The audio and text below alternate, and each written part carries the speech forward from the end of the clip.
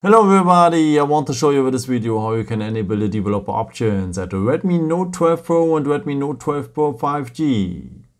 Yeah, for that we will need the settings for, so just scroll down here right next to the camera, because then you will have here the control center, and on the part of the control center is here always the symbol for the settings. So just tap on it, and now you will need the first point, about phone.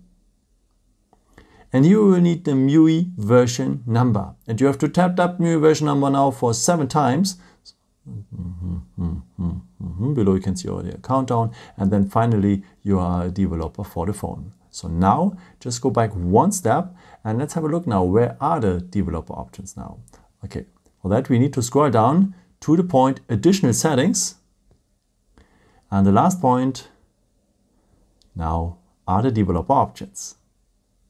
Yeah, now you can do the stuff you wanted to do, maybe to enable the stay awake mode or the USB debugging, or so much more. If you're ready with the stuff you wanted to do, and if you want to disable the developer options after, then again, you can do that here on top, like this. But then you have to restart the phone, and yeah, that's it. But you can have, whenever you want to have back the developer options, you just tap 7 times on the MIUI version number, as I have shown you before.